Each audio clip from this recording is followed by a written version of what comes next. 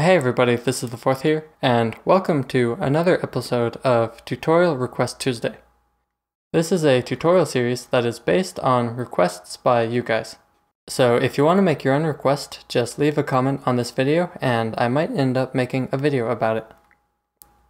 Now today's request comes from StarCZ5, and their request says drum tuning smiley face.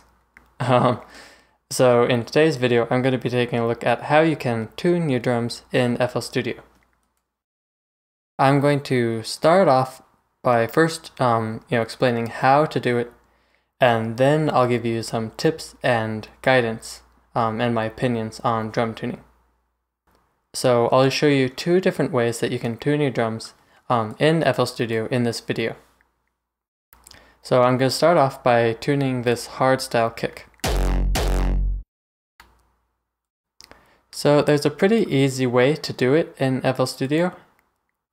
You just need to load up Edison, and then whatever drum you want to pitch, you can drag it and drop it into Edison, the sample.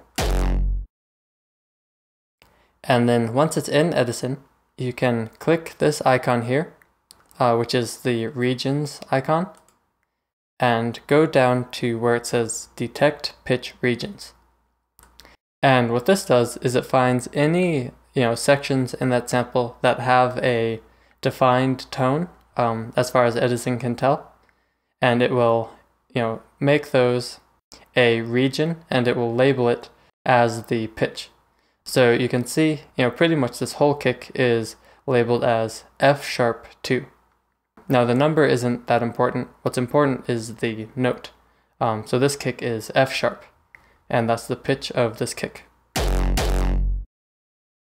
So once you know what pitch your drum sample is, by doing this, what you can do is in the channel settings for that drum sample, go to the Instrument Properties tab and go down to the keyboard and right-click the note, or the key for the note that it is.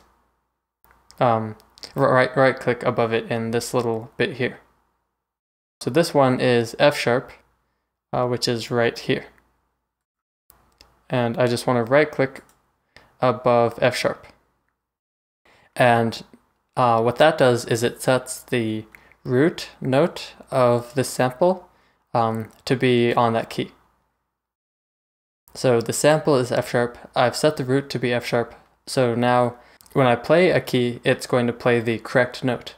So if I play a C, it will play a C. If I play a G, it will play a G, and so on.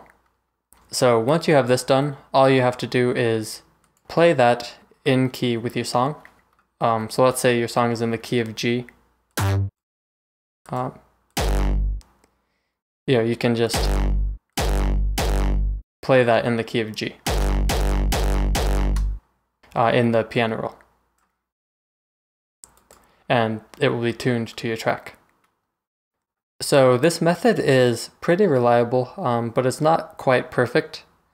If you do this and it sounds good to you, the pitch of the drum sample sounds good to you, you're probably good to go. But if it sounds a little bit off or very off, you'll have to either adjust it or completely re-pitch it using another method. So what this does is it determines the closest pitch. It won't tell you if that pitch is off by a few cents or a fraction of a semitone. So sometimes you can put it in the right key and you can play it, but it still won't quite be in tune with the song because it will be off by just a few cents, like a fraction of a semitone.